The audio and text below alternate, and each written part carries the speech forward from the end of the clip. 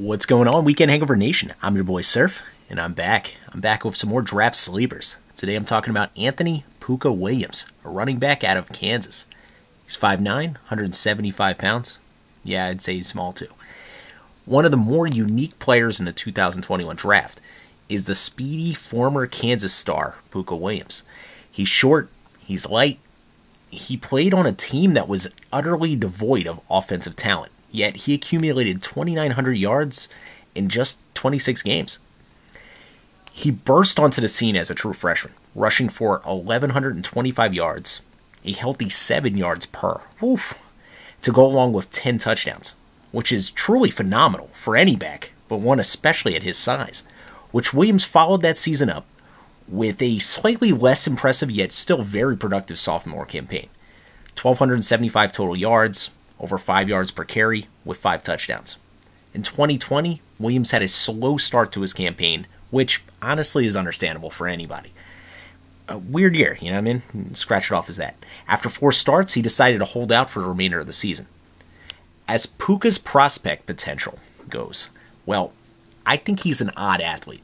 He's got the size of a slot receiver, yet he's not that crazy, twitchy, jitterbug back that you would expect. One that's like, oh God, what direction is he going to go in? He's more of a one-cut-and-go type of guy.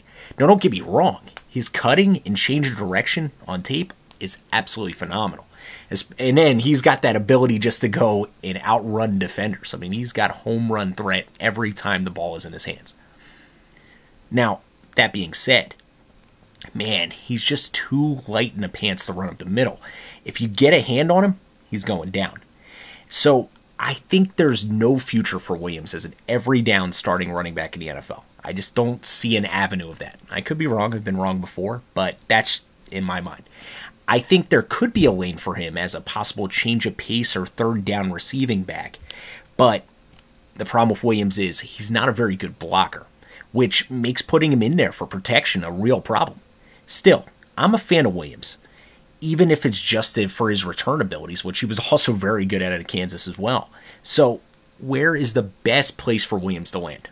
For my money, it's New York Jets. I think that would be a perfect landing spot for Pooka Williams. They have other needs, so franchise back won't probably be addressed early in this draft. I can't imagine it would be. I mean, they need a quarterback in round 1, they need some offensive line help, they need D-line help, they need help across the board. So, if they do not draft a franchise running back, they're going to do it as a running back by committee. And I look at every single back on that Jets team, and I don't see a reason why Williams couldn't play and play quite a bit in year 1, even as a late-round pick. The nice thing about a team in total rebuild mode is there's plenty of opportunity. And that isn't necessarily the same for if you go to a contender. So, all right, guys, it's been another Weekend Hangover production. I'm your boy, Surf. Let's go Pooka Williams, man. I'll be rooting for him on draft night. And hit us up a like, comment, subscribe, all that good stuff. Catch you guys later. Peace.